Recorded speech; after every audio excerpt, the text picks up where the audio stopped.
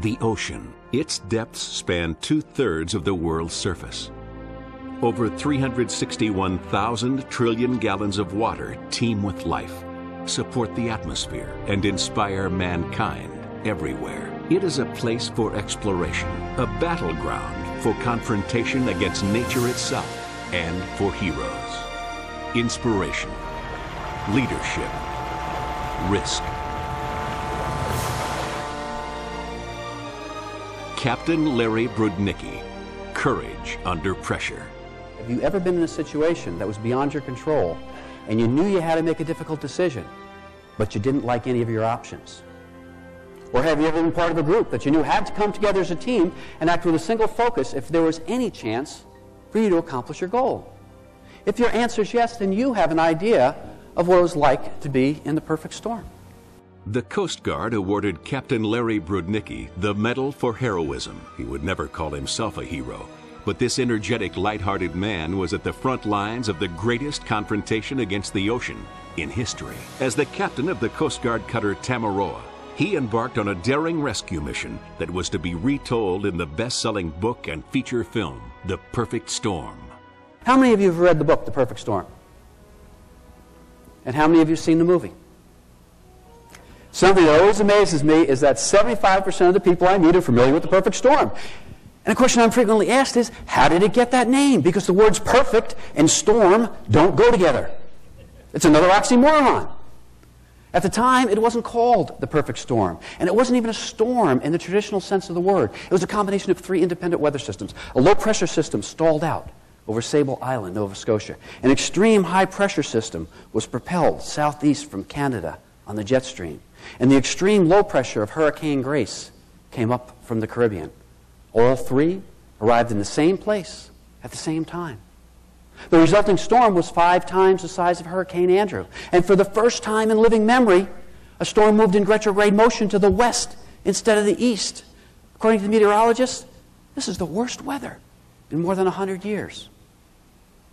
The National Hurricane Center didn't give this storm a name, but it's so big, most people thought it deserved a name. Some of the newspapers and magazines called it the no-name storm. Others called it the Halloween storm because it happened around Halloween, and they described it in terms of your worst nightmare.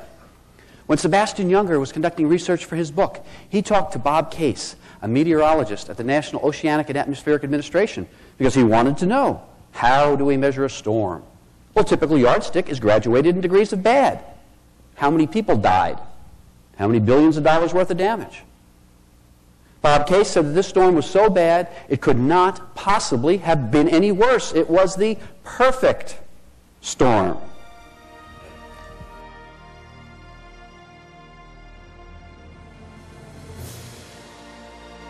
Captain Brudnicki delivers a fast-paced, energetic, and personalized presentation, striking a perfect balance between humor and drama. His story of leadership, teamwork, and risk management strategies resonates with audiences everywhere and provides your group with tools they can use immediately to plan for any scenario. Captain Larry Brudnicki, courage under pressure. Before I go back out on patrol, I always read the weather reports, and the National Weather Service is calling for 100-mile-an-hour winds and 60-foot waves. Perhaps the blue skies and the gentle breeze on shore caused some sailboats to not take the warning seriously. Maybe they would have if the National Weather Service had mentioned the book or the fact that the movie was going to star George Clooney. We found out the movie was coming out. My wife started joking with all of her friends. Carol said, by the time Hollywood's done with this, you'll easily recognize Larry. He'll be the 20-year-old female.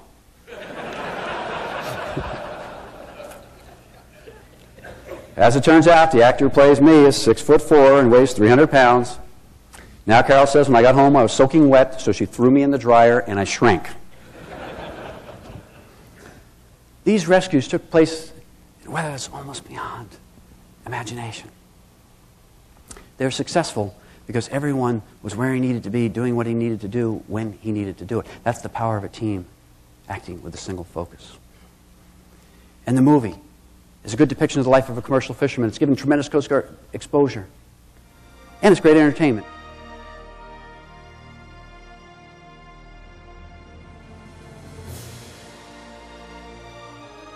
Captain Brudnicki teaches your organization the same strategies that he used to succeed at a wide variety of high-risk missions, including the Exxon Valdez oil spill, countless counter-drug operations, directing Coast Guard operations during the America's Cup, and spearheading engineering operations for a presidential inauguration. We're racing to the scene at 3 miles per hour. Dave Revola starts to descend. When he's low enough, he'll have his crew jump out of the helicopter and into the water. And I don't know about you, but I have never understood why anybody would jump out of an airplane. It has never made any sense to me until this night, because this airplane's about to crash. When a plane ditches, quite often the pilot does not survive the impact with the water. If his crew jumps out first, maybe they can live.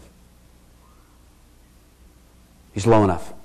Dave starts with his pararescue jumpers, because these people jump out of airplanes for a living. The first is Rick Smith, because Rick is the best pararescue jumper at the 106th Rescue Wing. And I'd like for a moment for you to imagine that you are Rick Smith. You're 32 years old. You're sitting at the door of the helicopter preparing to jump. What are you thinking?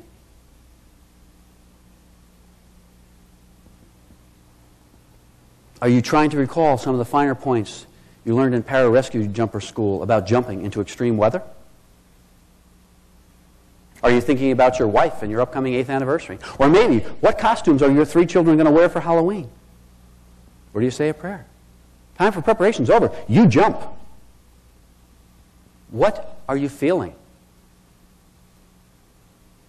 Courage or fear? You're the best at this, and you know it. But no one has ever jumped into weather this extreme before. A second later, you disappear from sight of the helicopter. The other pararescue jumper, John Splain, wants to time his jump. And if you can imagine the helicopter hovering as the waves are rising and falling, if you can time your jump to land on the crest of the wave, instead of landing in the trough, you fall a shorter distance, and with waves this big, that difference is significant. But John can't see the waves to time his jump. He jumps blindly. He's falling. He's falling. Then the thought occurs to him, my gosh, I'm falling a long time. This is from a man who jumps out of airplanes for a living. When John hits the water, he's traveling at 60 miles an hour. He's knocked unconscious. At that speed, water takes on the properties of concrete. When he comes to, he doesn't know where he is or why he's even out there. All he knows is he's in the middle of the ocean somewhere, and he's severely injured. He's broken a number of bones, including some ribs that have damaged his internal organs. He has massive internal bleeding. Pararescue jumpers are not doctors, but they get extensive medical training because they have a mission of wartime search and rescue. When you find the crew of an airplane that's been shot down, quite often you're going to find people with injuries that are life-threatening. The good news and the bad news is John has an idea of the extent of his injuries. Dave Revola, the co-pilot, has the night vision goggles he was wearing when they were attempting to refuel with the tanker. He flips them down. He can see the waves. He times his jump, and he jumps without incident. That's how you write it up in the military investigation. He jumps without incident. He's jumping out of an airplane that's about to crash in the middle of the ocean in the worst weather in 100 years. He jumps without incident. The weather's so bad the man can't climb up the cargo net. Our rescue team snags him in the net as if he's a fish and hauls the net up on deck. It's Graham Bouchard, the co-pilot. He had an interesting perspective on his own rescue. Graham said, when I was on the crest of the wave and the ship was down in the trough, I felt like I was standing on a mountain looking down into the valley of the ship. The man in the water does not look down at the ship. He looks up to the ship. We make another approach. We're alongside. Ship's rolling. The waves are crashing on deck. Our rescue team has been at this for almost 2 hours. They're cold. They're tired. They're wet. They've spent half that time underwater even though they've been on deck. If they wanted to give up, anyone would understand. But this team is acting with that power of the single focus. They have every intention of rescuing those men in the water. And with about their last ounce of strength, they snag them in the net. They bring them up on deck. Jim Mioli's body temperature is 89 degrees. He's that close to death. It's a good thing our helicopter pilot, Ed DeWitt, hovered over him for as long as he did, because for Jim Mioli, minutes meant the difference between life and death.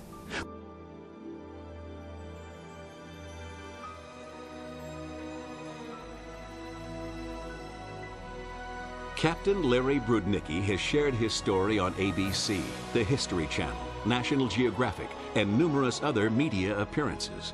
Now he shares his story and the strategies for success in uncertain times with audiences all over the world. He tailors his presentation for your organization's needs, providing entertainment and inspiration, along with excellent risk management strategies on request. Captain Larry Brudnicki, Courage Under Pressure. We tried to perform that rescue for the Air National Guard, and everything that we had been trained to do, everything we had done successfully hundreds of times didn't work. We had to come up with a new plan in a high-risk, high-stakes rescue mission. What prepared us to do that? Well, I think it's very interesting.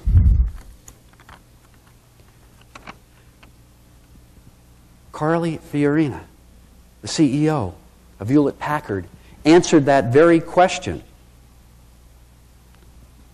when HP wanted to have that high-risk, high-stakes merger with Compaq. And what she said was, the honest answer is, everything and nothing prepares you for something like this. I called upon all the experiences and lessons of my life, my knowledge of business, the lessons my parents taught me about standing up for what you believe in, that teams are capable of accomplishing incredible things. But the reason I say nothing is because there are times when things don't just happen the way you think they're going to happen. You've just got to keep putting one foot in front of the other, keep reminding yourself of what you know to be true, and stick to what you believe. And I find it amazing that the solution to a rescue mission offshore in the worst weather in 100 years is the same as the high-tech solution for the merger of two large companies. You can't eliminate risk, but you can manage it. That won't guarantee success, but it can give you the confidence to go forward. And as you jump into your role in this world of rapidly changing technology and solve that seemingly impossible task for the first time, or reliably conduct that transaction for the millionth time, I wish you success. And may you jump without incident.